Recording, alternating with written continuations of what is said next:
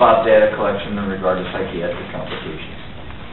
There has been a good study. I'll address your second question first, Dr. Whitman. There has been a good study, but I do not remember who it was published by. We can obtain that data for you, that supports that it is certainly a stressful time for anyone who makes a difficult decision to undergo an abortion.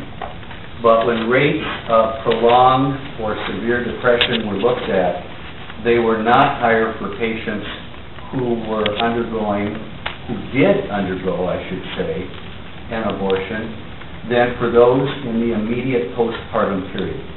That reassures me that while that is a difficult time for anyone in that situation, abortion does not cause depression or other mental illness.